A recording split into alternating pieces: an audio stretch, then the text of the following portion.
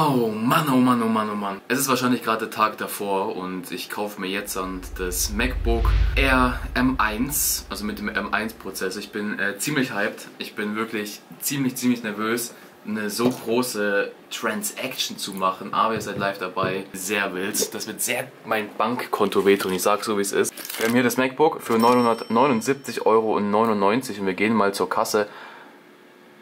Ah, perfekt, Digga. Okay, ich muss jetzt dann erstmal die ganzen Sachen hier erstmal ausfüllen, wie Vorname, Name, Nachname, etc. Und dann kann ich mal kurz erzählen, warum ich denn überhaupt so überhyped auf dieses MacBook bin. Zum einen einfach, weil es geil ist. Das andere Ding ist, ich bin sehr hyped, weil es einfach mir ermöglicht, von allen möglichen Standorten der Welt zu arbeiten, theoretisch gesehen. Also ich könnte theoretisch zu meiner Freundin fahren, könnte von dort aus arbeiten. Ich kann in den Urlaub fahren und kann von dort aus arbeiten. Und wir zahlen es, glaube ich, einfach mit PayPal, I guess. Okay, jetzt dann können wir hier 979 € von meinem Bankkonto abziehen. Jetzt bezahlen. Zack, let's fucking go. Ich habe mir ein MacBook gekauft. What the fuck? Ich habe jetzt dann gerade wirklich einen Artikel für einen Taui gezahlt. Heißt, morgen kann ich das Ganze abholen. Wow, der surreale Moment. Surrealer Moment. Flip that, Canal Street, flip bags, last week, old money, this week, new racks, never buy none more, if I can't afford the gift wrap, stand in your foreign car. Wir müssen ganz da hinten bei diesem Dingsbums Center. Aha. Da ist das Abholungscenter. Service Center. Und da steht mein kleiner Schatz. Oh. Online-Bestellungen hier abholen. Geil. Achso, hier, direkt. Nein, da war es halt nicht. Hä? Dort. Achso, da. Okay, warte, ich muss kurz die E-Mail raussuchen. Okay, Friends. iPad wird sich jetzt abgeholt. Servus. Deswegen würde ich sagen, das ist auch mal eine jahrelange Erfahrung.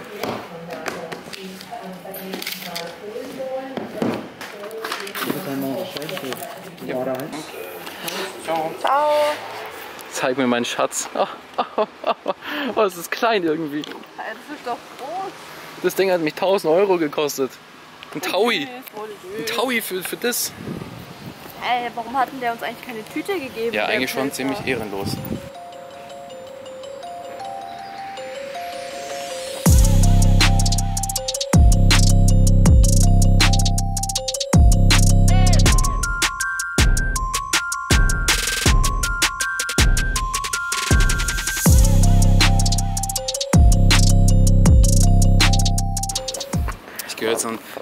Weißt du, auf was ich mich freue?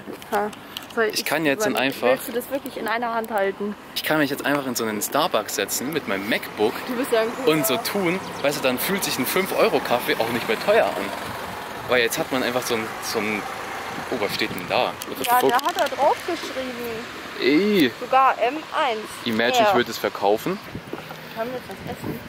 Ja, ich habe nämlich auch sehr Hunger. Die Frage ist halt immer noch was. Oh, okay, ich weiß, wohin wir gehen. Wohin gehen wir? Es gab einen neuen Laden, ich weiß nicht, wie der heißt, aber es gab einen neuen Laden, da gibt es, glaube ich, so Essen. Wie? So cooles Essen. Ja, und was für Essen? So ein neuer Laden. Ich war gestern so oft, also nachdem ich es gekauft habe, habe ich so eine Insta-Story gemacht. Ich war auch voll nervös. Du warst auch sehr nervös. Ich weiß nicht, warum ich so nervös, also, okay, es ist der erste Kauf, wo du sagst, okay, der fast vierstellig ausgegeben für so ein Stück, was auch immer. Aber ich hatte so Stresskacken. Das war ganz schlimm. Ja, es ist so, wenn du so eine Prüfung schreibst, okay, nächsten Tag Prüfung. Okay, man ist nervös, man muss aufs Klo. Ich habe das Ding gestern gekauft, ich muss aufs Klo gehen. Das war das Komische dran. Jetzt kaufen wir noch einen Porsche für mich. Das Ding ist, wir gehen jetzt dann mit einem MacBook essen. Ist auch vielleicht nicht so smart getimed. Ja, warum? Hätte man auch anders machen können. Hallo, 2 Döner bitte. Mit oder Rindfleisch? Mit Rinds. Beide mit Rind? Auch? Ja, beide. Nee. Mit Karte.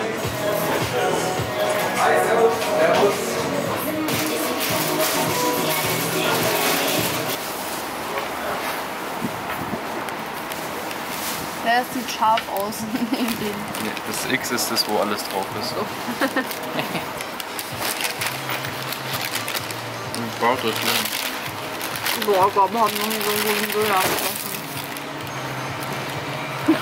Wie bitte? Okay, das ist das Prachtstück. Aber lecker. Gibt es ja auch Servietten eigentlich? Ich weiß es nicht.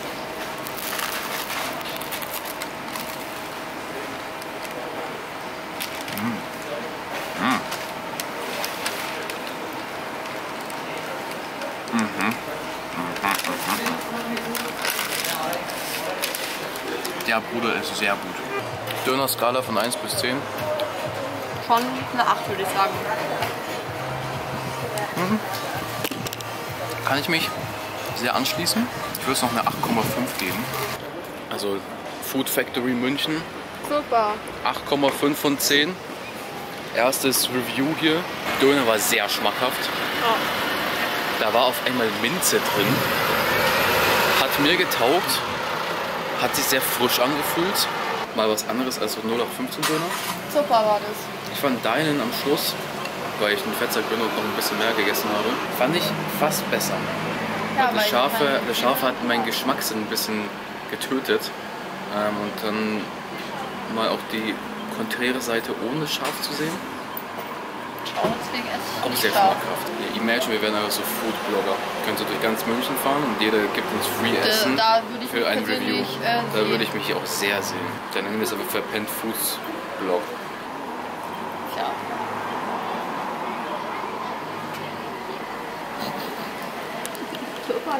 Nicht hinterlehnen. Okay, es ist ein Tag vorbei, seitdem ich den guten alten MacBook Air abgeholt habe, und ich kann einfach nur zum Schluss von diesem Vlog sagen, ein super geiles Gerät. Der ganze Vlog wurde jetzt dann auf dem MacBook sogar gecuttet, also ich habe jetzt dann hier komplett das ganze Video drauf geschnitten, was ich sehr, sehr geil fand, weil ich jetzt dann einfach ein bisschen lernen kann, auch mit zum Beispiel ohne eine Maus zu schneiden, was ich habe hier nur dieses Trackpad von MacBook. Was ich auch sehr, sehr satisfying finde. Es hat auch sehr viele Funktionen. Overall 10 aus 10 Kauf bis jetzt. Noch nichts auszusetzen. Viele haben auch in der Insta-Story nachgefragt, ob ich jetzt das Schnittprogramm switche, weil normalerweise von Apple gibt es ja Final Cut. Ich bleibe bei Premiere vorerst, weil ich jetzt dann nicht den Krampf dafür habe, wenn ich für andere Leute cutte, für mich cutte, ein komplett neues Programm zu lernen. Das wäre viel zu viel für zur Zeit. Deswegen bleibe ich bei Premiere. Aber ich hoffe, es hat euch gefallen. Wenn ja, ihr wisst, was zu tun ist. Lasst gerne ein Like und ein Abo auf dem Kanal. Wenn ihr es noch nicht getan habt, schreibt mir gerne einen Kommentar in die Kommentare. Für den Algorithmus, ihr wisst Bescheid, und wir sehen uns beim nächsten Vlog. Küsschen. Enjoyt jetzt noch eine kleine ASMR-Session zum Schluss.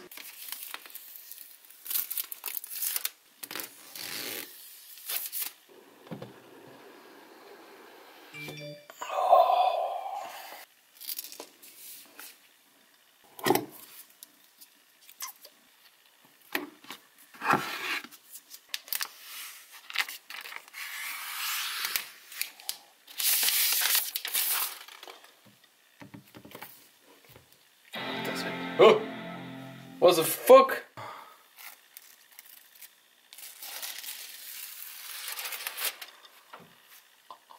Baby.